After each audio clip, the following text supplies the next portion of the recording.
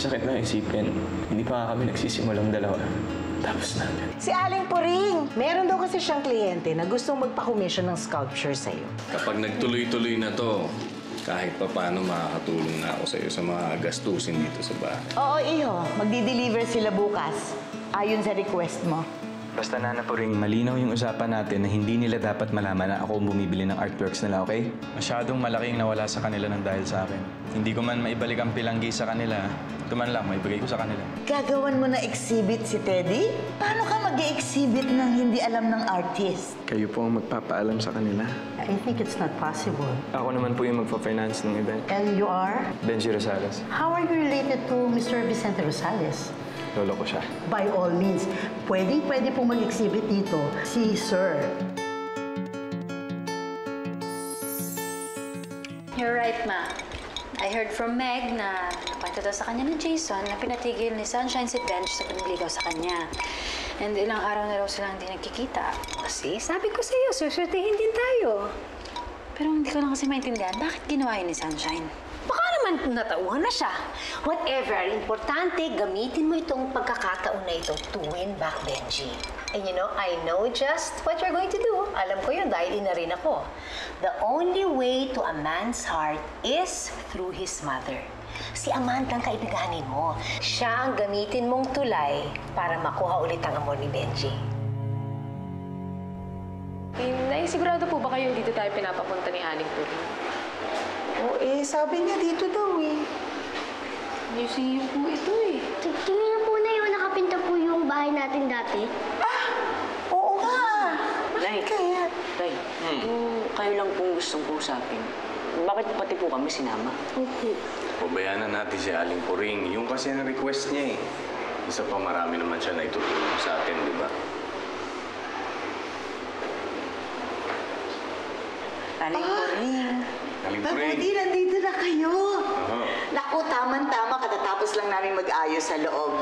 At kayo ang unang-unang makakakita ng exhibit na bubuksan namin bukas. Naku, kanina po ba talagang exhibit ito? Hali kayo, pakikita ko sa inyo. Sumunod kayo.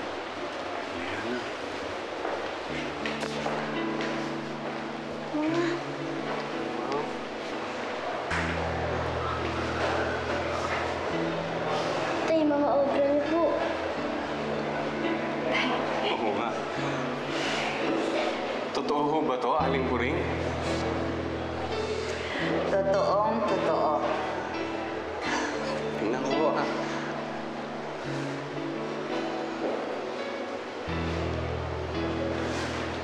Kaya ito na po yung matagal yung pinapangarap. Papi, di ba ito yung gusto mo? Magbubunga na lahat ng pinaghirapan mo. Congrats, Tay. Sikat ka na. Congrats sa atin. Congrats sa atin lahat. At ito ang katibayan.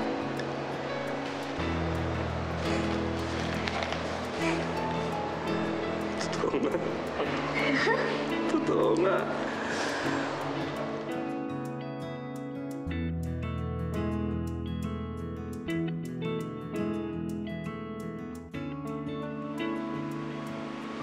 Paano ho nangyaring lahat ng ito? Sino ba talaga yung nagpagawa ang exhibit na to? Tulad ng sabi ko, isang mayamang art collector na naniniwala sa kakayahan mo, Teddy. Kilala po ba namin siya? Kasi parang napaka-personal po ng pagkakaayos nitong exhibit. Pati po yung bahay Obispo po, alam po niya. Oo nga ho, Aling Puring. Dati na siyang nakapunta sa Pelangi.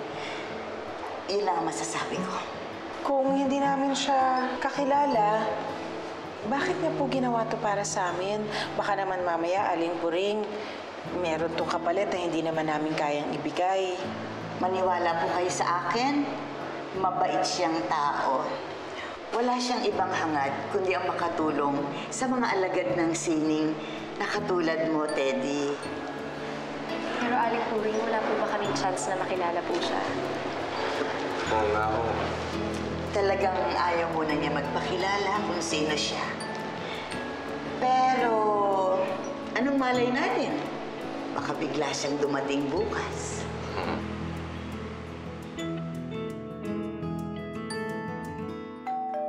Sandali lang!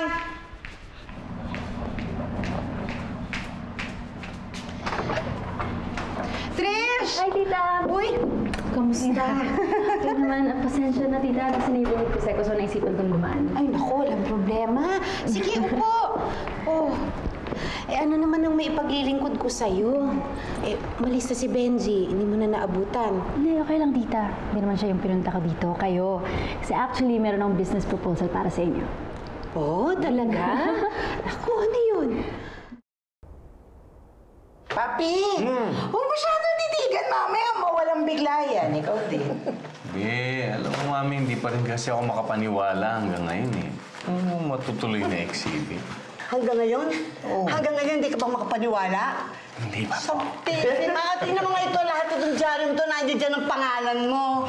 Diyos ko, buti na nga lang ka mo, hindi napigilan ni Rosales. Oo. Oo, kung hindi, naku, yung exhibit mo, naloko. Sabi sa inyo, Mang Teddy, dapat magtiwala lang talaga kayo eh.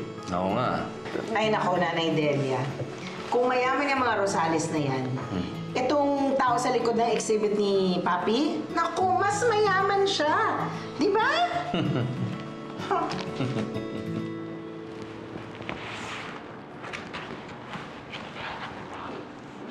Pa, have you seen this? It's the same Teddy Obispo na nakabanggaan mo, di ba? Ano nangyari ito? Sinabihan ko na lahat ang may-ari ng museum na huwag tatanggapin ang trabaho ng obispo na yan. I bet may tumulong dyan kaya nangyari to. Find out, Catalina. And report to me as soon as possible. Yes, pa.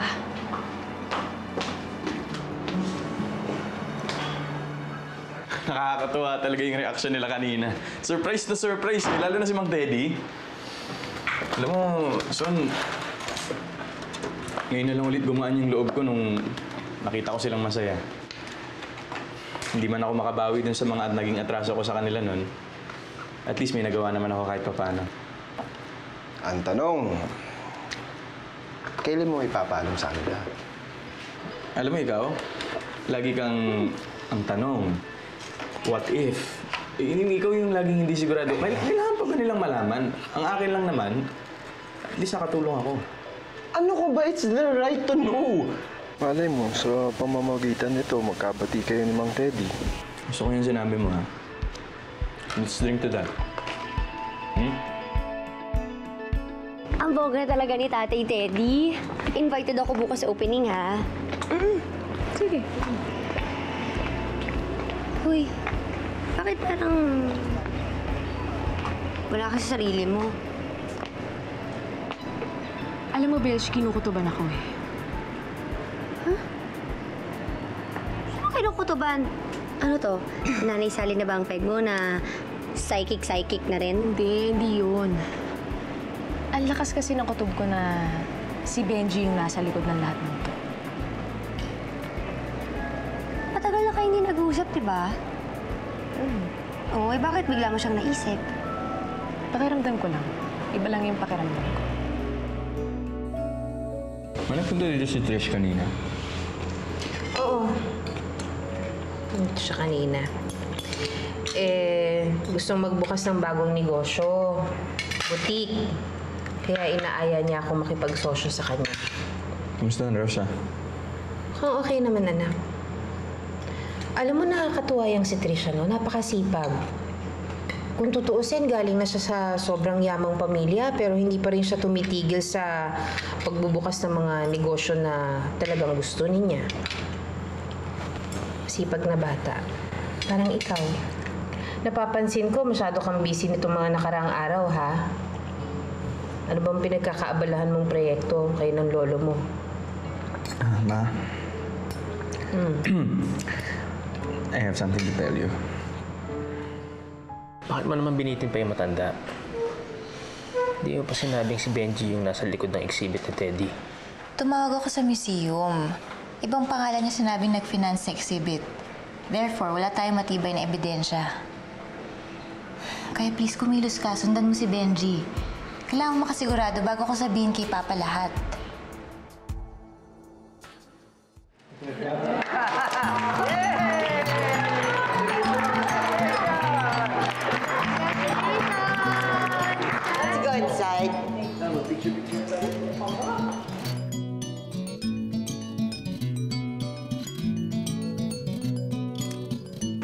iniisip ko lang talaga kung sino yung may gawa nito eh. Baka nandito siya ngayon. Iniisip ko pa rin ba na si Benjie may gawa nito? Ay, hindi ko ba? Bakit may pa mysterious effect pa? Nakaka-curious tuloy eh.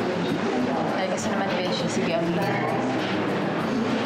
lakas kasi talaga ng kutob ko na si Benjie ang nasa likod ng lahat. Wala namang iba eh.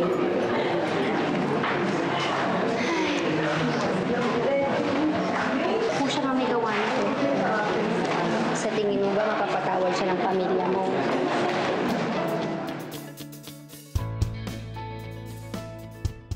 Naku, malaki-laki ang kikitain natin dito pag nagkataon.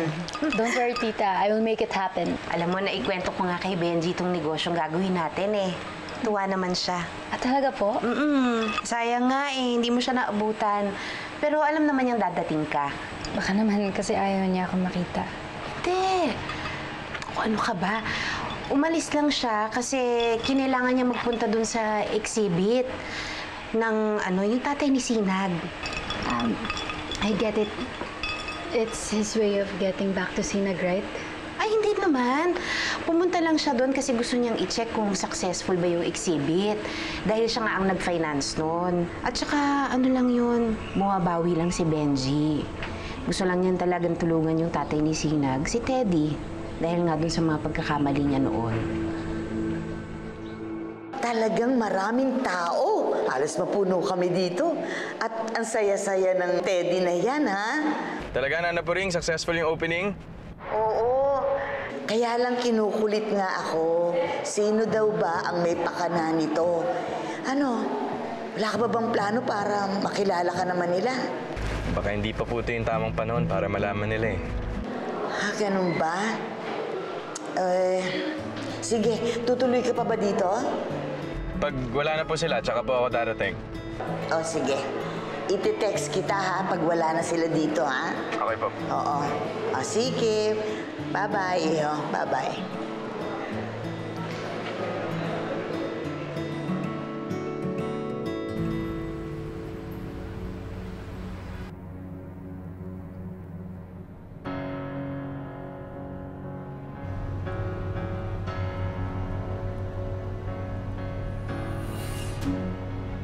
Saan tayo kakain? Saan tayo magse-celebrate? Eh, di sa paboritong restaurant ni Nanay. Di ba, Nay? Oo naman. Gusto ko doon. Masarap ang lechon doon. Yan ka na naman eh. Yung kolesterol mo. Ito naman. Tsaka di ba nagchicharo ka kahapon? Bakit ba nang bibisto kayo? Ito naman, minsan-minsan lumigayang tao, no? Ay, sus! Makapagdahilan lang. Aling Sally, Sinag tsaka si Ninay po ba? Bakit sila nagpaiwan? Si Sinag daw kasi kakausapin pa si Aling Koreen, pero pagkatapos ang susunod na lang sa restaurant. Sige.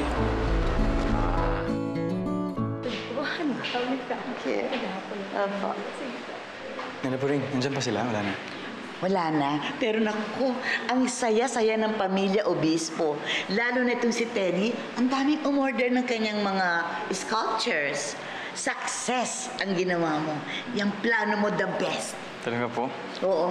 Naku, ay panoorin mo na lang, ha. Ni-record ko sa aking CP yung events na ito. Makikita mo doon. Sige po. Nana Puring, sana tuloy-tuloy na to, no? Sana ito na yung maging simula para makabangon ulit yung mga obispo. Napakabuti mo, Benjie, para tulungan mo ang pamilyang ito. Pero, kung ako sa'yo, sasabihin ko ng totoo, kahit kay Sinag man lang. Di na kailangan na Aling Puring. Dahil alam ko na. Mabuti naman, nagtitiwala na si Amanda. Pero long shot pa rin. Hindi pa rin tayo nakakasigurado kung mababago nga ni Tita Amanda ang isip ni Benj. Patience, mapapakinabangan din natin yan. Akala ko ba atat na kayong makasal kami ni Benj? Oo, pero wala na naman sexy na si Sunshine eh. Wala nang magiging hadlang sa pagitan ninyo ni Benjie. Wala nga ba? Wala kang dapat hihingi ng tawad, Benjie. Ang totoo nga niya, napakaganda ng ginawa mo para sa pamilya ko. Lalong-lalo na sa tatay ko. Kasi dahil dyan, bumalik yung tiwala niya sa sarili niya. Tapos, parang natututo ulit siyang mangarap. Ano man gusto kong mangyari? Gusto ko talagang makilala yung mga obra ng tatay mo. Salamat ulit, Benjie. Salamat.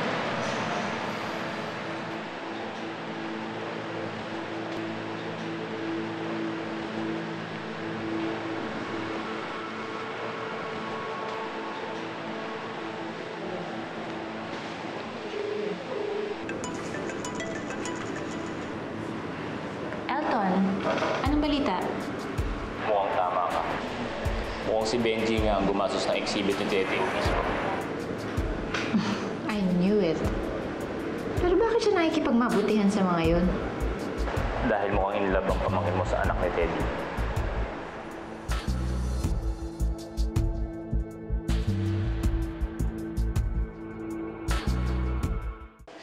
Oh, anak, ready ka na ba? Opo, Nay. Talagang inspired talaga si tatay, no? Alam mo, matagal ko na siyang hindi nakikita na ganito at inspired. Kaya nga, masayang-masaya ako para sa kanya eh. Natutuwa ako. Sobrang nagpapasalamat ako sa taong nagbigay sa kanya ng break. Kaya lang, sana man lang mapasalamatan natin siya, no? Nay, paano po kung may paraan po para mapasalamatan natin siya? Ha? Paano?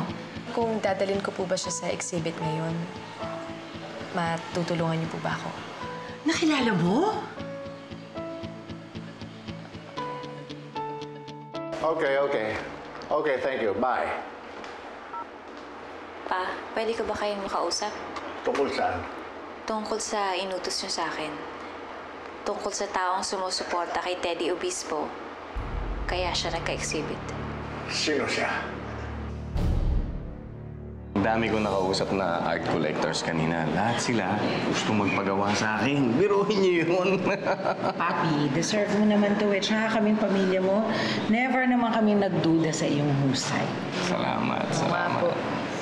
Pero alam ninyo, hindi ko na rin naman magagawa to kundi sa tulong ni Aling Puring. Saka dun sa yung taong sinasabi niya na nag-finance.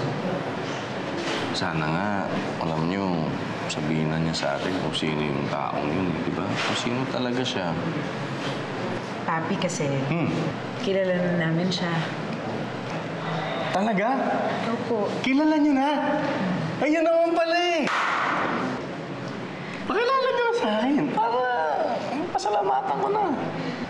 Pero mangako kang hindi ka magagalit. Ay, sus! Ba't naman ako magagalit? Siya na nga tumulong sa akin, magagalit pa ako. Tay, si Benjie po kasi yung nagtayo ng exhibit.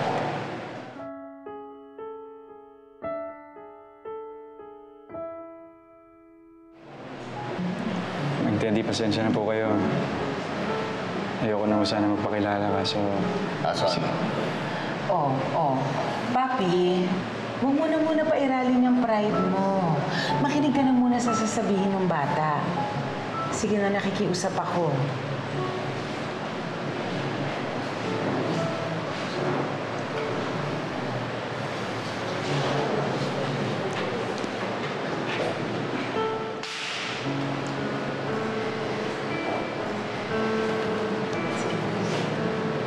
Sige, nalapitan mo na.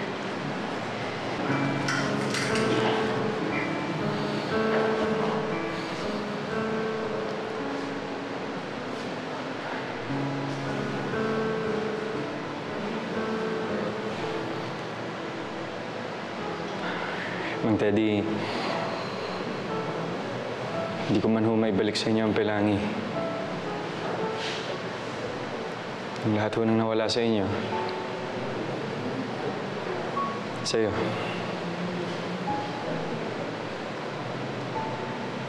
Sana ho, hayaan niyo ako makatulong para maibalik niyo yung tiwala niyo sa sarili niyo. Nabigyan niyo ulit ng halaga yung mga sining, pati talento na meron kayo, Mang Teddy. Yung lahat ho nang bumili ng sculptures dito, lahat ho sila bilib na bilib sa gawa niyo.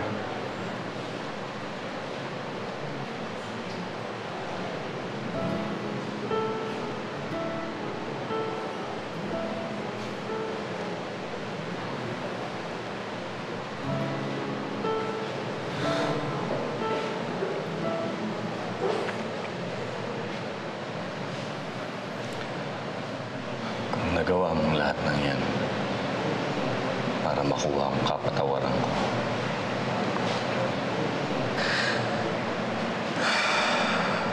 Sige, naniniwala na ako. Hindi ko alam na bilib ka rin pala sa mga gawa ko. Siyempre naman, Teddy. Maraming salamat po. Salamat.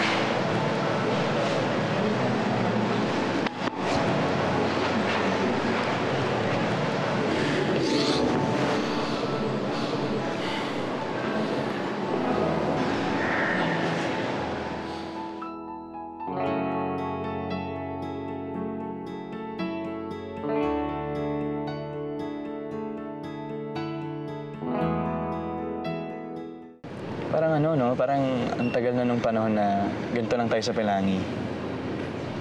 Nakaupo lang, nagkikwentuhan, sapat na yung hangin, yung huni ng mga ibon, sapat na yung ikaw. Ikaw nakasama ko.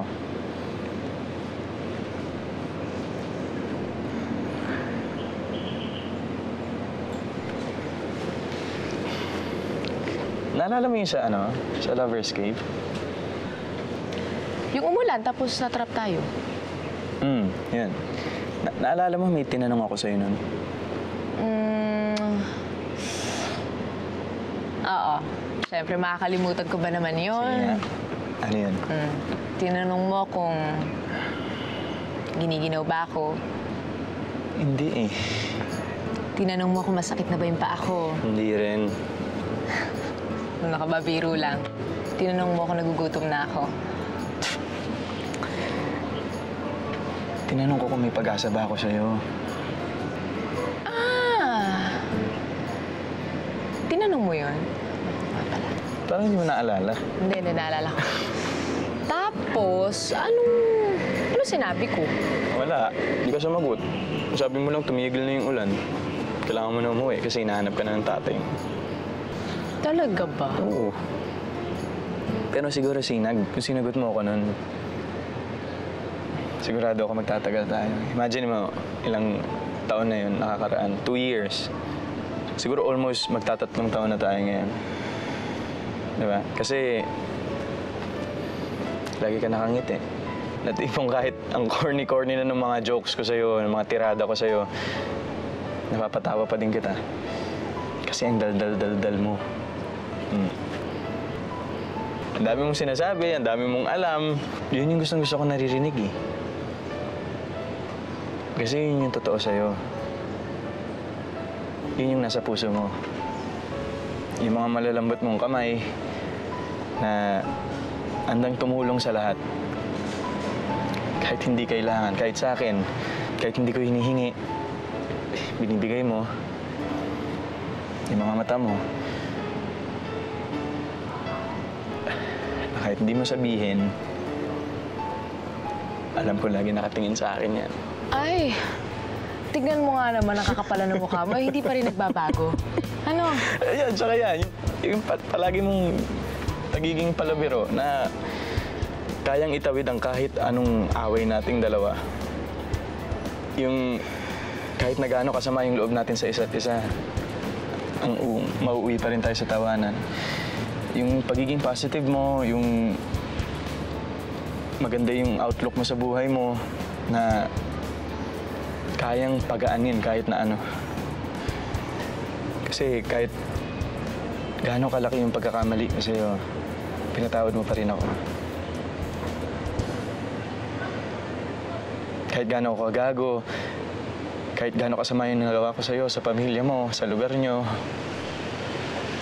Ito, tinanggap mo pa rin ako.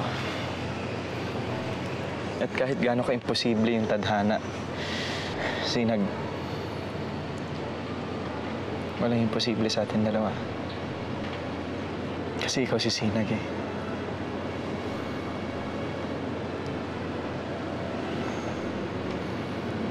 Ikaw si Sinag ng buhay ko.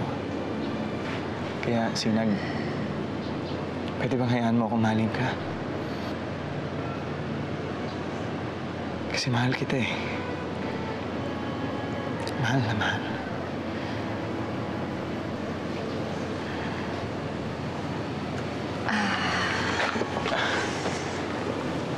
Sorry. Nabigla ba kita? Hindi, okay lang. Ako lang to eh. Hindi ko naman inaasahan sumagot ka agad. Ang mahalaga na sabi ko sa ito, ang mahalaga, yung naipaparamdam ko sa yung mahal kita, Sinag, na walang sagabal. Pasensya na. Hindi, Benjie.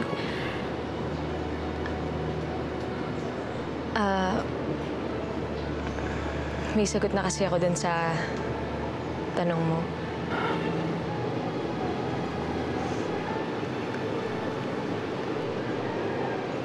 Mahal din kita, Benjie. Ulitin mo nga. Hindi ko narinig eh. Mahal din kita, Benjie. Ikaw ang bukas na aking hinihintay. Ika'y hantungan na aking ilalakbay. Kahit malayo man at may mga hadlang, palaging may paraan. Ano yung nangyari pagkatapos ng usapan ninyo? Yung sinabi niya na mahal ka niya, I'm sure nag-kiss kayo, no? Sinag Obispo, I love you. Asa na magaling mo? Kasama na anak ko. Binubugaw niyo yung anak niyo? Talaga, ha? Talaga, no? Hindi porket mayayaman kayo, pwede nyo na kami lait-laitin. Lalo ka na! Mukha kang demonyo! How dare you insult me?